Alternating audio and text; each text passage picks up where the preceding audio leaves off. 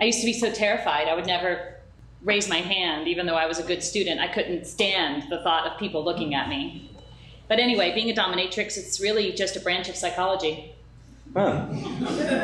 Neat. It is neat. People tell us things they won't even tell their shrinks. Huh. So is this pretty much a career path you're on? Or? No, I have other plans. I'm not going to be like 60 with a whip in my hand, although there is a market for that.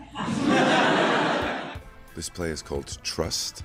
It was written by Paul Weitz. The show is about two rival gangs, the Sharks and the Jets. And really it's about the celebration of dance. Trust is about a guy named Harry who sort of has everything. He has a wife, myself. He has a ton of money. But it's bringing him no joy, no happiness. And so in an attempt to bring something into his life, he walks into an S&M parlor.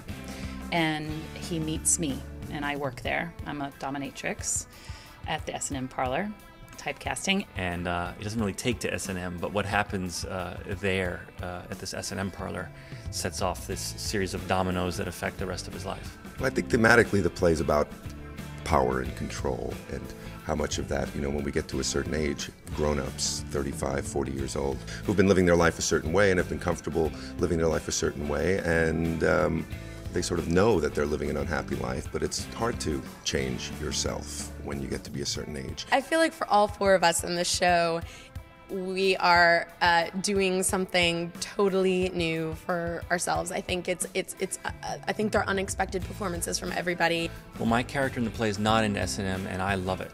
So that's hard for me to pretend that I don't like being spanked. Sutton plays a very nice woman, and we all know that she's pretty evil in real life. Bobby's very nice, plays mean on stage, and Ari plays a little Jewish on stage, and in real life, total goy. Just kidding, mega Jew. We're all delving into this world together, and it's a very intimate play. I mean, we're all doing things that are uncomfortable, and we're all, we've become really super close, and we're all kind of, bonding together. So it's just been it's been cool for all of us, I think. It's interesting to hear the sort of titters at the beginning of the play when we open up and we're inside of an S&M dungeon. You can feel the nervousness in the audience. You can feel the laughter at first, be a bit nervous, and then then you feel people really go with it. I'm not in the first scene. I'll sit backstage in the dressing room and hear how the first scene goes, and it's like this uproarious laughter, which is amazing. What's even more fun than the big laughs is when you can hear the audible sighs and gasps and oh. I think it's just because we're making people feel uncomfortable and thinking about things that maybe they hadn't never thought of before. I think that it's a play that people can identify with. I'm somebody who came at this with very little in common with these characters, and have found many things that I can relate to, and I think that that's a testament to Paul and his writing. I hope the audience leave having had a good time, but also I hope that it makes them think about their own life and their own relationships. There's a lot to learn from the play and to think about in your own life, so I hope people leave with that. I think I really responded to the material in particular because I wasn't just going to the theater to see a story that I liked, I was seeing a story that I liked and I could also really relate to in my own life.